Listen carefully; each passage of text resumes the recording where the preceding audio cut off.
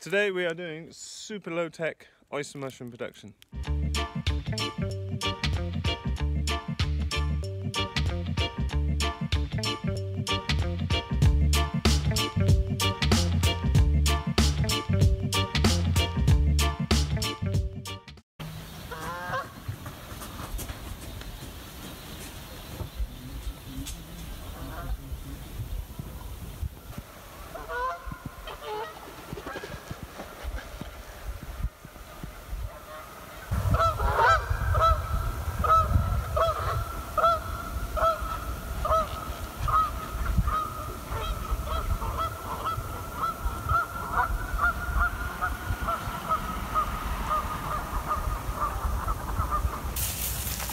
On our way to the neighbours.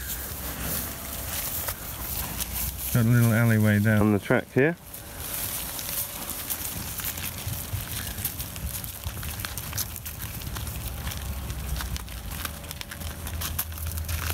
Third mate is normally first.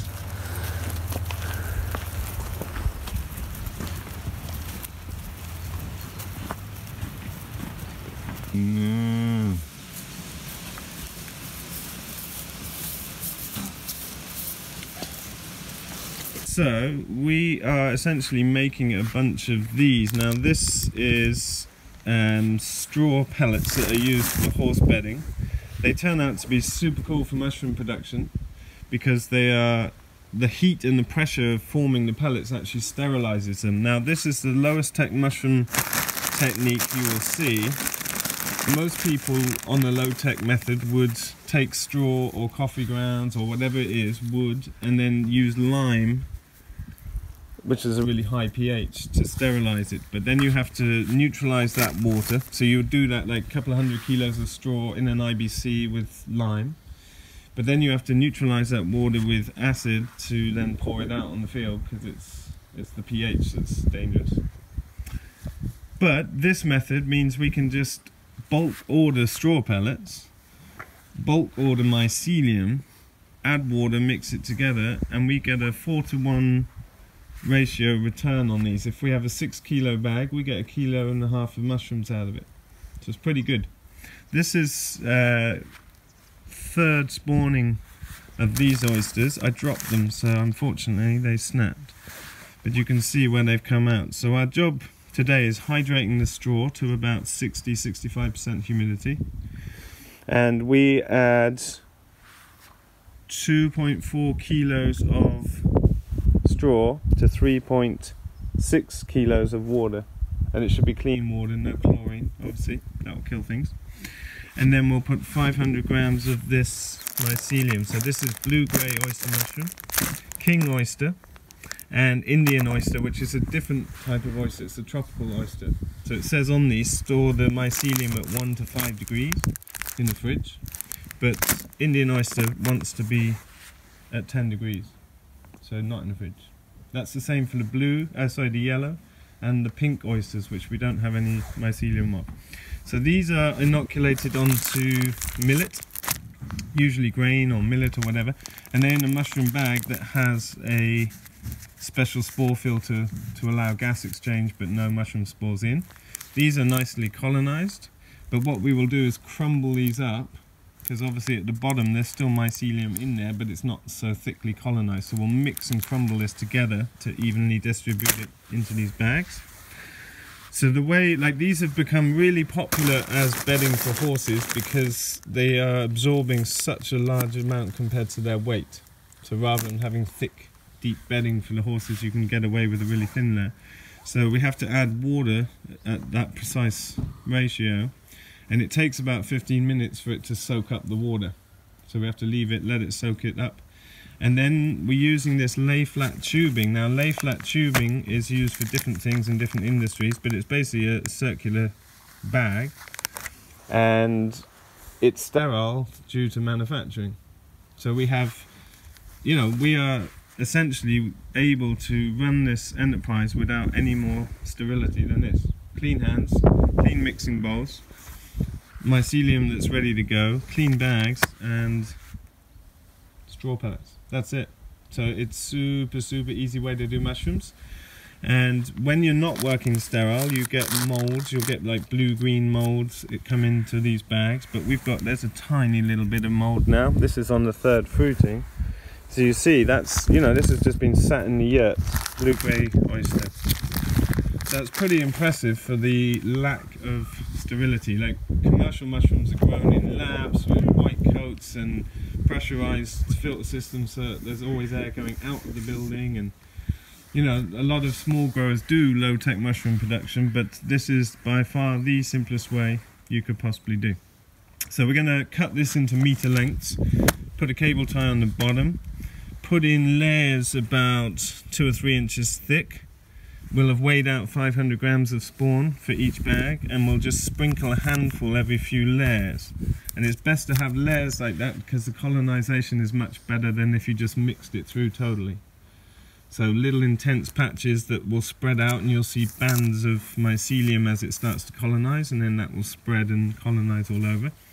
And then we put holes in the bag, little cross-shaped holes, to allow gas exchange, and the mushrooms will always pop out of these holes, because imagine this is like a log, and so where the mycelium hits oxygen, that's where the mushroom fruit. And so we're tricking them to fruit where we want them to fruit. Now, oysters are such opportunistic mushrooms that they will start pinning or fruiting under the plastic if you're not careful. And that's just a sign of how ferocious these mushrooms are. Like, they're the easiest mushrooms to grow by far. You can do this with shiitake, obviously, we've seen them up the top.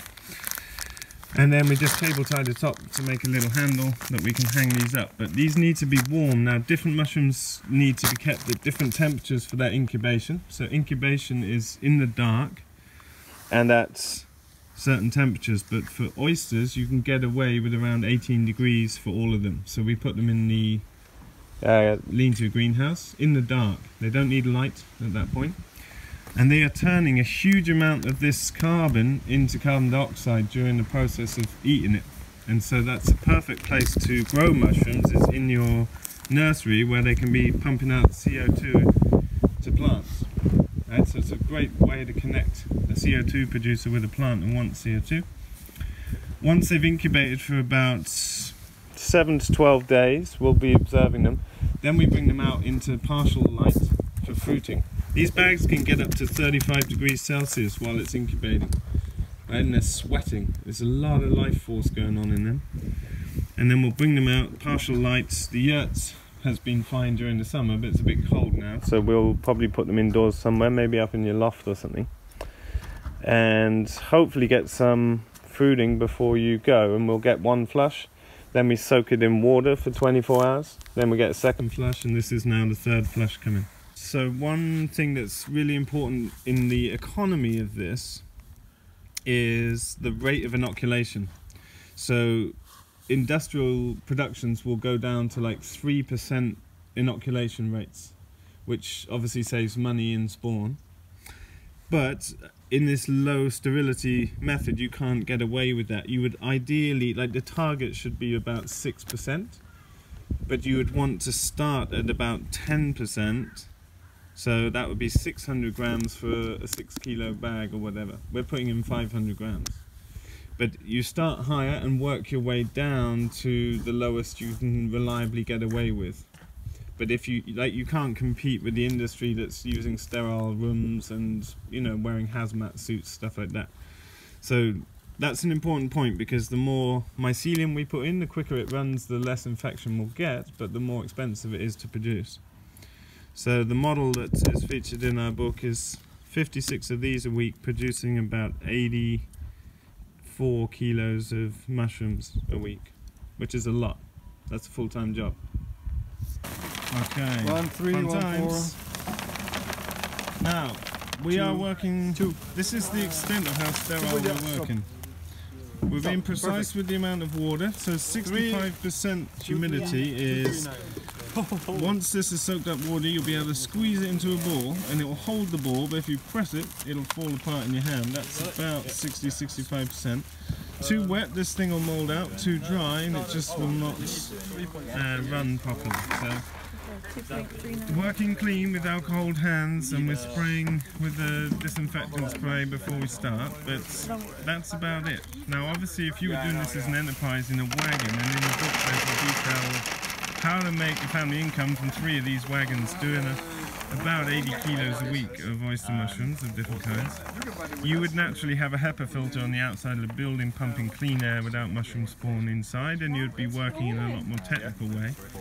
But we've been extremely impressed with the results we've had with these different strains of oyster, as well as pink and yellow oyster, more tropical ones, just growing them out in our lean-to greenhouse and hanging up in the yurts where we have dinner. No sterility at all, but they've been working extremely well with a 4:1 conversion ratio without even perfect conditions for heat and humidity. Now obviously if you were doing this commercially, buying spawn in small consumer packs is not economic, and also buying the straw pellets in this way. You would set it up a little bit differently, and there'll be details of how this enterprise can be run in our book. But you would be buying this from a company called Mycelia in Belgium, and they supply in very large quantities. So you would be buying like 4 to 6 to 8 weeks worth of supply. You would need a walk-in chiller to be able to store this at the correct conditions, but you would buy in bulk in big pallets. You wouldn't be buying it as a consumer pack, and that would bring the price down. If you do a gross profit analysis, it's cheaper to buy spawn from a lab and get high quality every time than it is to propagate your own spawn on the farm, which also cuts down the workload of this enterprise to get it to a sensible full-time operation, capable of producing, you know, a decent family income. You might remember from the video before, we grew shiitake like this also.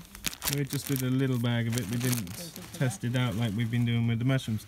We're thinking, because I've dropped this now and the conditions are getting colder, we might rip this bag open and use it to inoculate something like a pair of jeans. Anything that lived before will live again through these sacrifice. So maybe we'll inoculate an old t-shirt or something. So everything that lived before can live again through sacrifice. So this is a copy of the book. Now I know some of you are waiting for this and you'll be upset that I'm making holes in it, but I thought it would be rather fitting. Turn to page 267 and inoculate this with choice oyster mushrooms. We'll use the same angle grinder attachment. This is what we use to inoculate logs with sawdust spawn that you've seen in other videos. And for good measure, we'll inoculate this t-shirt as well.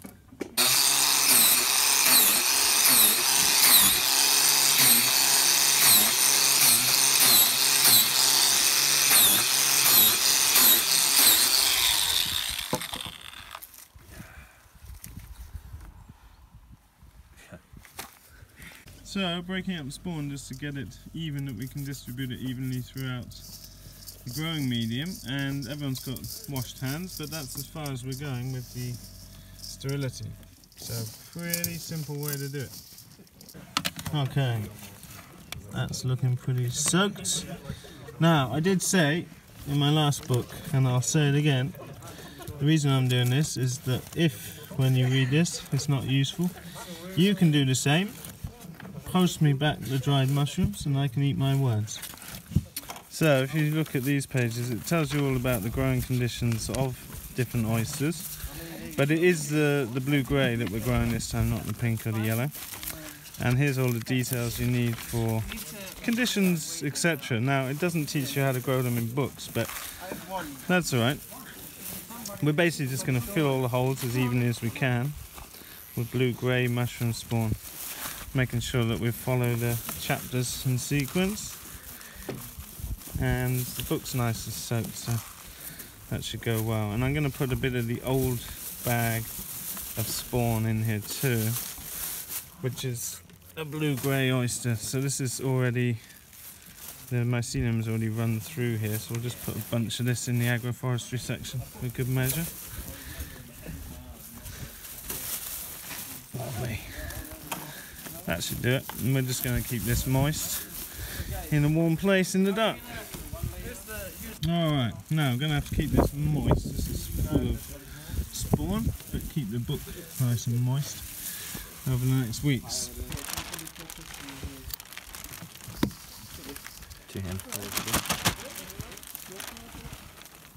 So a little handful of broken up spawn, and then a few inches, and another layer. 3 inches and then we start. If you were doing a lot of these, you would build a simple form at an ergonomic height with a bit of 150mm pipe that you can tuck the bag over so you can just work with both hands filling. So another little layer, and you get much better inoculation when you have big fat lines of spawn as opposed to mixing the spawn all the way through the sawdust.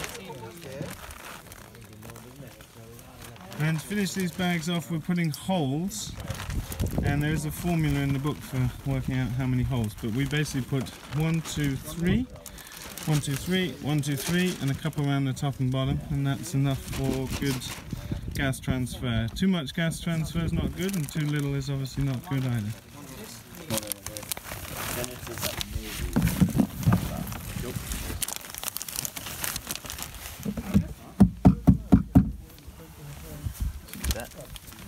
Harvest day, microgreens, nice rockets, Asian greens, spicy mustard. So, low cost Coolbot chiller project is gonna happen. We are driving quite far north to get some second-hand panels, and we're gonna build it out of used chiller panels. It's cheaper than buying insulation here in Sweden, so that's the way to do a low cost chiller. We've already got the unit, the AC unit, the split unit, and we'll talk all about that when we do a video on this as we build it.